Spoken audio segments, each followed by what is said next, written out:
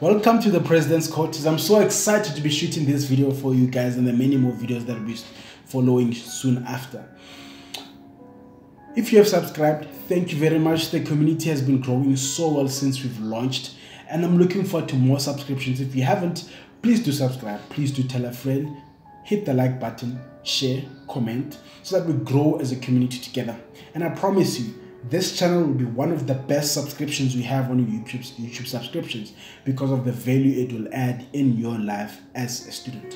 I'll be sharing different tools on this channel on how to become better and effective. I want to share because it's now a bit later in the year, right? And we're going to write our second semester assessments. We're going to write our final year assessments. And I want to teach you two fundamental points that I think are quite important that will help you prepare effectively.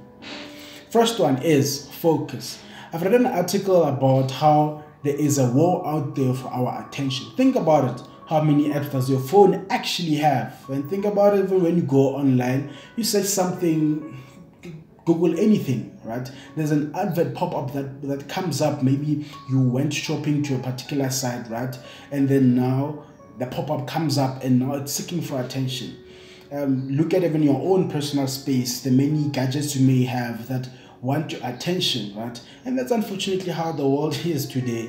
And I believe that we are the most challenged of generations in terms of young people. Other generations that had a bit less distractions than us. And then it is important for you to be focused when you're preparing for your assessments. The second one is discipline. There's a book by Stephen Covey, 7 Habits of Highly Effective People, and one of the key things he teaches there is learn to do the first things first, right? And for you to be able to do that, you need discipline. You need to be able to prioritize. And because this is the home of tools, I'll teach you how to learn these two key things. Because when you're disciplined, you are able to focus and you're able to achieve what you've set for yourself, right? Now the activity, the how. Take a blank page, an A4 page, right? That you're going to write, you're going to use it to write all the different distractions that cause inefficiencies in your day, right? Write them all down. What that helps you with, it helps your mind now that you are aware that these are the things that cause inefficiencies and therefore they're not good for my space when I need to work.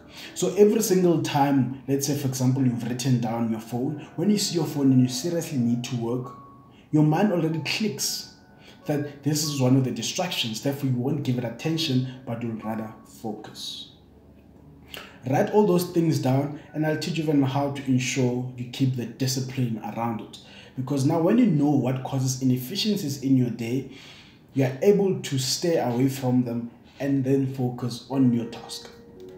For example, one of the key things I have on my list, I know my phone is a problem, right? And you know how we have this tendency of even checking our phone when there's no notification. You find you were on WhatsApp 30 seconds ago, you put your phone away, and 30 seconds later you want to check a message again, right? Those are the things that waste our time and mess up our focus, and we need to work around that. I'll share a thing or two there. Also, because I'm a deep house lover, so from time to time I play my deep house and dance a bit. So I know if I have my laptop close to me and if I'm not using it for notes, I have my laptop close to me and my speakers next to each other, those ones are best the bombers. I'll end up playing a deep house track here and there, and then before you know it, 30 minutes is gone.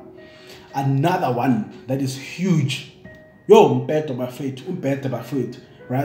Where you find when you need to actually study, you feel like, hey, let's just take a nap. The bed now suddenly speaks in tongues, calling you in different names. It becomes a Romeo and a Juliet. And those things cause distractions in our space when you need to study. So when you have them on a list, you are cognizant that these are distractions. And then when you have to focus, then you know those are the things you must not entertain. The bad thing, right? If you're not studying in your room, right?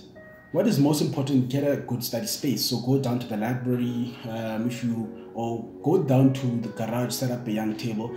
Aim is get away from your bed, because you know from time to time you want to lay there, and then that wastes time. Imagine if you have a week or 2 months towards your assessment, you don't have time to waste. Right?